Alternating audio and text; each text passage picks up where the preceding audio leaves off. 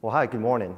Thank you for having us here today. My name is THAMMA, and I lead the Camera and Sensor Architecture Group at HP. And here with me is Mahesh CHOWDHARY.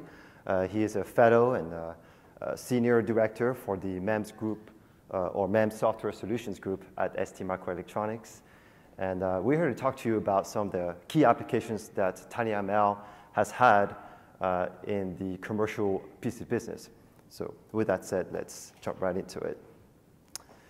So as you know, the pandemic has brought about a major shift in the way we work, with hybrid work styles becoming the new norm. And we've here at HP, right?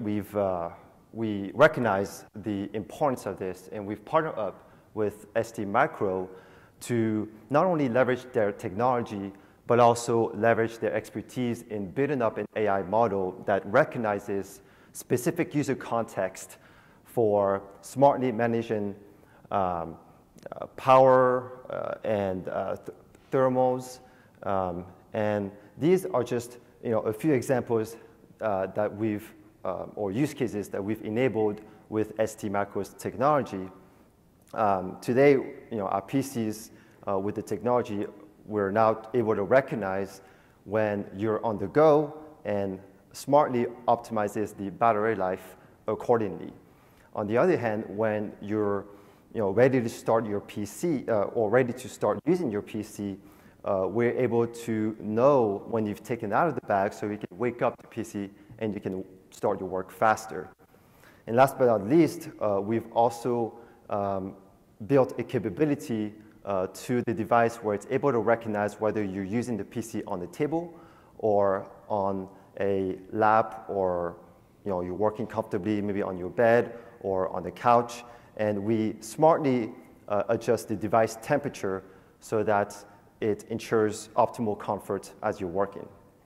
And so these are just a few examples of how tinyML has been transforming the PC space. As we move, I'll hand it over to Mahesh to deep dive into the technology. This is enabled by our smart sensors with machine learning core in them.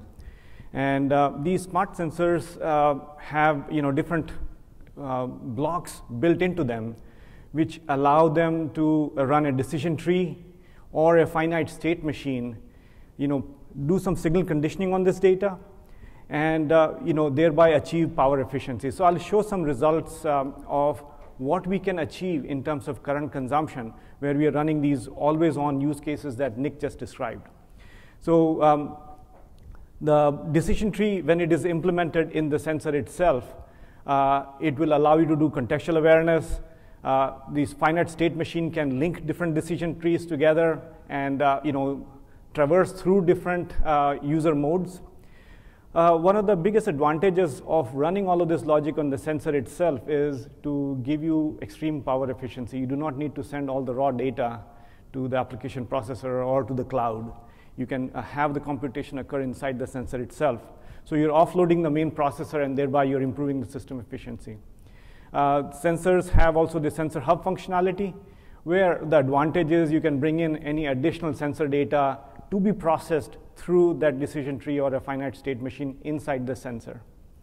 So this is truly bringing the intelligence to the edge. So on this particular slide, I'm just listing few of the features that are available within the computational block of this smart sensor.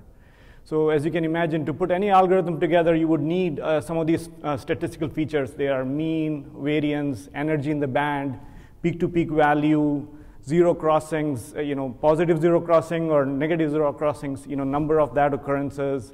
You have a peak detector. You have, minima, maxima, all of these features. So they are all available to be computed inside the sensor. So there is, these are sort of hardened in the sensor, thereby you achieve the power efficiency. Now, what is the process? The process, I think most of you know this process fairly well, but I'll just describe this. There are two pieces to it. So the very first part is to capture the data. So as Nick described, you have these different scenarios. You want to detect when the device is in the bag. You're carrying your laptop and you're walking around with it. So you would want to collect data when the person is driving, walking, in an escalator, on an elevator, all of those scenarios. So you capture accelerometer, gyroscope data, if you and you label this data. So next piece is labeling of this data, and then you of course build your decision tree logic with it. And once that decision tree has been built, you would embed this into the implementation. So I'll briefly describe that later during the presentation. And finally, you have this running in real time on your device, where sensor is doing most of the work. You do not wake up the application processor. You wake up the application processor only if there's an interrupt detecting a contextual change. So all of this is enabled by ST's tool called as Unico. So it allows you to capture sensor data. It allows you to label the sensor data. As you can imagine, for machine learning applications, labeling of the sensor data is pretty critical. So it allows you to do that.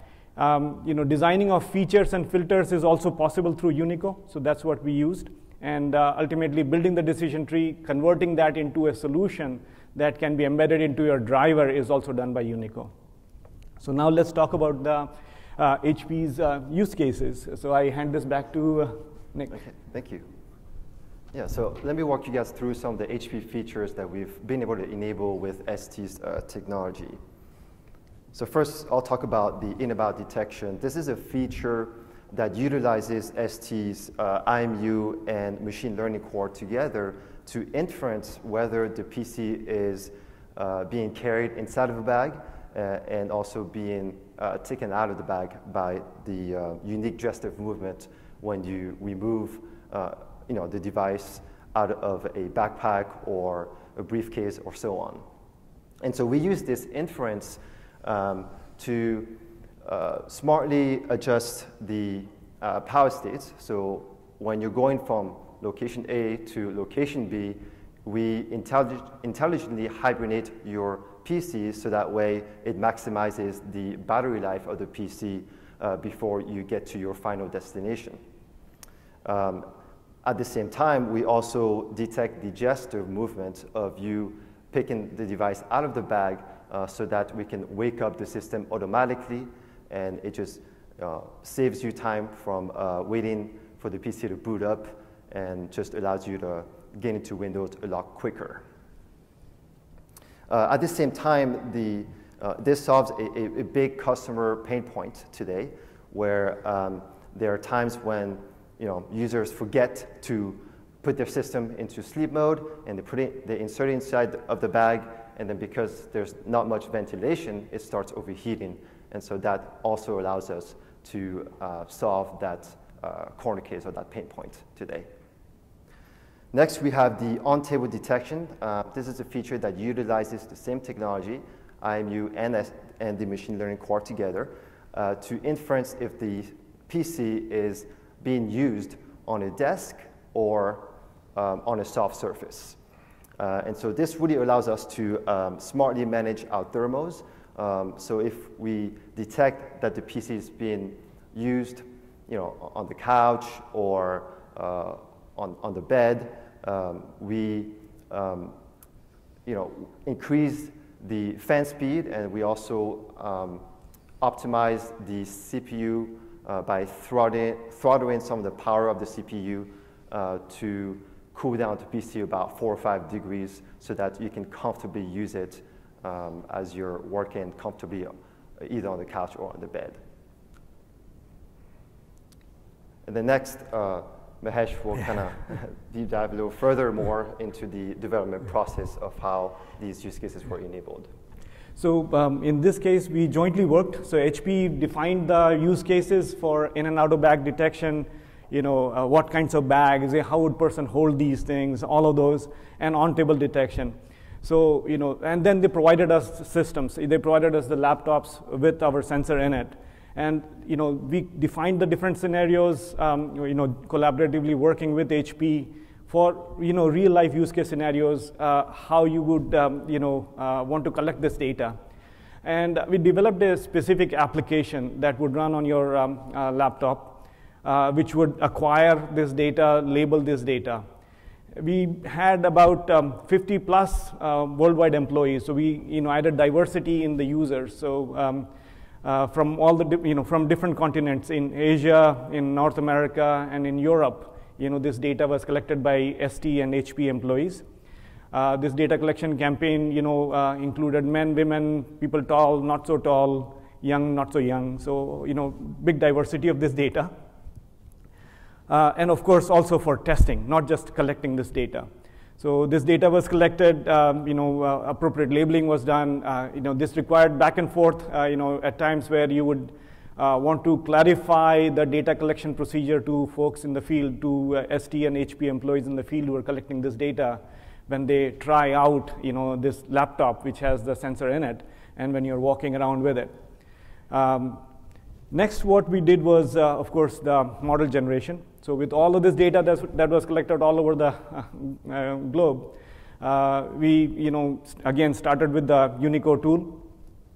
Of course, it goes through the process of, features and, filter definition. So the sensor itself allows you, as long as you can define your filter, you can program the sensor with that filter setting. So if you have a transfer function, you just specify the numerator and denominator of the transfer function, and sensor essentially will have the ability to filter out either the x-axis, y-axis, z-axis, or the norm of the acceleration, norm of the angular velocity of that sensor data.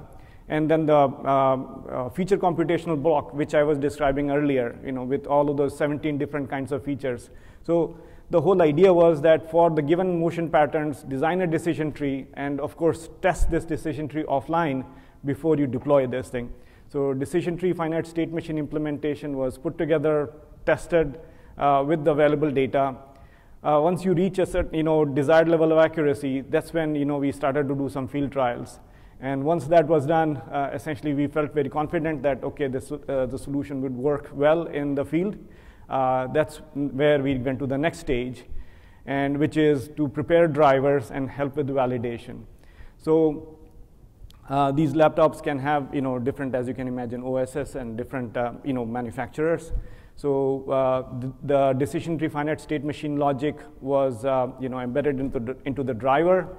The driver, essentially, you can imagine this, a header file would contain the decision tree and a finite state machine. So Unico tool that we have allows you to take your decision tree and a finite state machine, converts that into, register maps for the sensor, and it is downloaded into the sensor every time the sensor is turned on.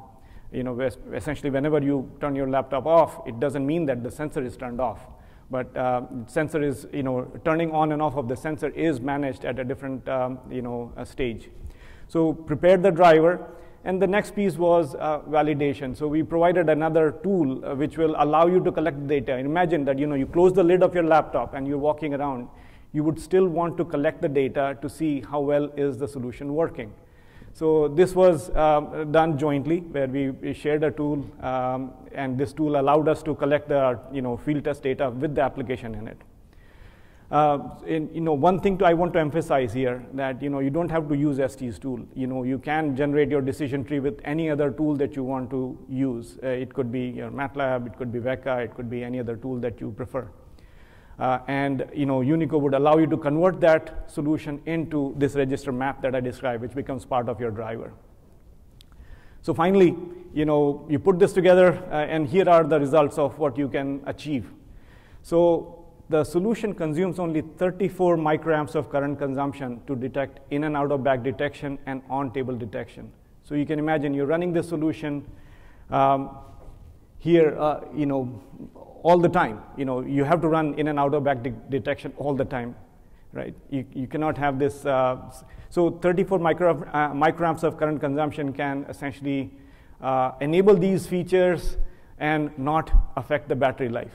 So sensor current consumption is a number that you see here, 550 microamps of sensor current consumption, where you are turning both gyro and accelerometer on. This sensor has also an ability to turn the gyro off when it is not needed. So the larger part of this current consumption for the sensor is for gyroscope. So if you can actively determine when to turn the gyroscope off and further achieve greater energy efficiency. So if you detect that the laptop is sitting on your desk, you can turn the gyro off and thereby reduce that current consumption further down. So if you were to implement the same logic for in and out of bag detection and on-table detection on an application processor, it will be at least 10 times more amount of current consumption. So that's basically what we achieved.